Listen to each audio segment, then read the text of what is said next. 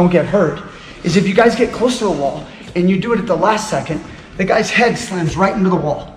So that could be good for me in the fight, but it's bad for my training partner. And if you guys ever train in a fence, you'll get what we call cheese grated. That's when his face gets cheese grated across the cage, and then his face ends up with a mark like a chain link fence. So you guys got to be careful of that. Make sure you do it before. The other point of detail that I want to talk about when you practice is when you guys are practicing this move, try not to back up. Like, he's pushing into me, but if I back up as I do it, he's not going to be off balance. So I need to push back into him. I want him to step his foot on the gas pedal as hard as he can. So that means I got to push back into him. If he's going 30 miles an hour right now and I'm going, 0, he's pushing me back. He's going to control my weight. If he's pushing 30 miles an hour, I push back at 30, and that makes him rev it up to 60. And then I can really take him off balance. Notice even I pulsed my hand so that I didn't over rotate and hit my own head. So I'll pulse, and now I'm back into the position trying to take him down. Last thing I'm going to have you guys do right now that we showed that drill, is just now we combine it with a leg attack.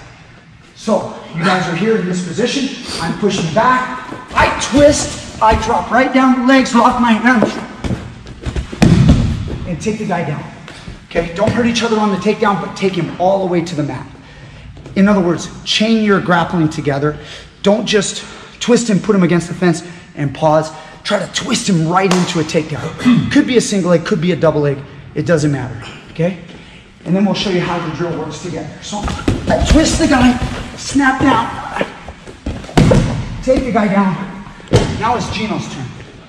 We're here. I'm pushing against Gino. I'm not. Now you threw me the other way. Oh, the other way. My bad. Hey, it's not bad. It's good. If he tries that the first time, that's perfect. The next time you do it, I'll give you the reaction. Okay.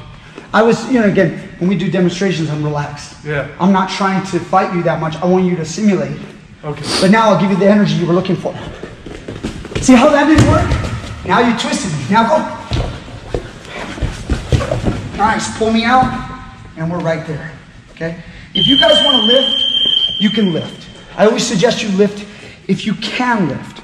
If you can lift somebody off the ground, lift them. It's always going to be a little bit better, okay, than just dragging them down. You want to be able to plant a guy that's going to score you points in a real fight.